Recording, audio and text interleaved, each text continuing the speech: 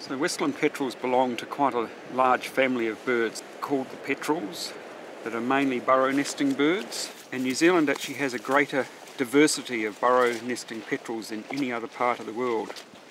There's about 45 species of them that breed in New Zealand, and many of them, like the Westland petrel, only breed in New Zealand. So in this case, the Westland petrels, their only breeding site are in these hills here behind Barrytown in the Paparoa National Park. Nearly all the smaller species of petrels have disappeared from the New Zealand mainland, and so it's really only the Westland petrel here in Punakaiki and the Hutton shearwaters is nesting high up above the bushline in the seawood kaikoras that have managed to hang on in the presence of predators on the mainland.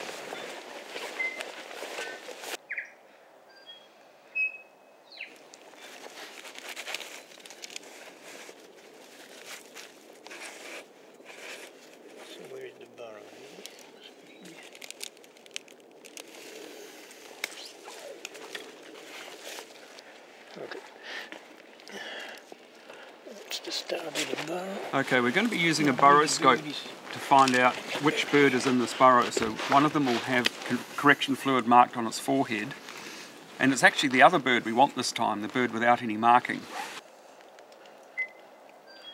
So we don't need to disturb this one, but we'll come back tomorrow or the next day and see if they've had a changeover of incubation shift, and if they have, then we'll catch the mate and retrieve the logger.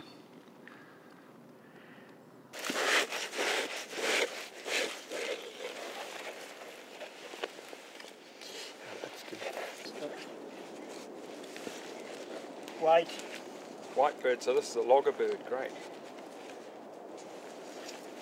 So we're going to have to pull that bird out.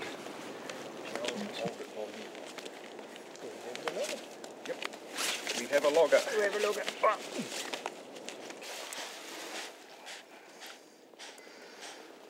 Okay. Hey.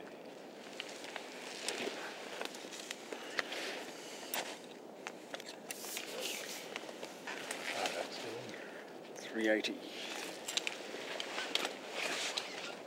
1380.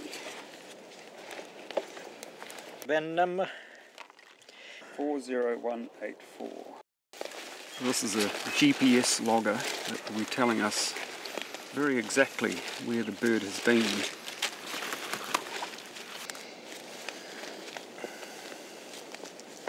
Wriggler.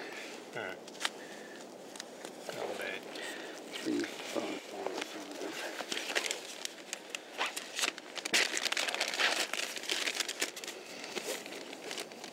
One of the reasons that we're tracking these birds is to figure out whether they're interacting with fishing fleets. So the GPS data that comes off these loggers will tell us where these birds go and when, and that can be matched up to activities of fishing boats around the South Island. This is the white bird, the bird with white on its head that had the logger, and we've now removed that logger and the bird can be returned to its burrow.